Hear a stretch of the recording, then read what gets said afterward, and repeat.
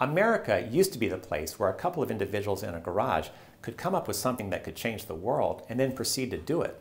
I hate to have to inform you that that has changed. Those innovative startups that did change the world have now become multinational corporations, and they've used their political influence to make it so that they don't have to face disruptive competition. They've gotten laws passed that have made it virtually impossible to stop them from simply taking something invented and patented by a small entity.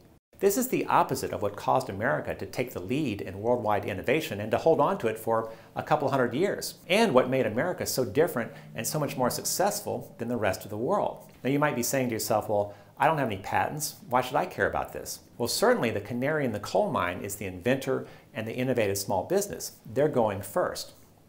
But as multinational monopolies grow, they end up affecting virtually all small businesses and virtually all people. I mean, when was the last time you saw a neighborhood hardware store? This is very bad for America. Not only is it taking away a key part that created this country, but it's making it very hard for America to compete in the world. China and other countries are threatening to take the lead in key future technologies because our real innovators are blocked. There is one group that is fighting to turn this around. U.S. Inventor. I'm Randy Landrino, President. We are totally dedicated to the restoration of the rights of inventors and innovative small businesses. We're working on many fronts, and what you can do to help us is get this message out far and wide, and also sign our resolution at usinventor.org and get others to do the same. This is a fight that every single person who cares about America should be part of. Thank you.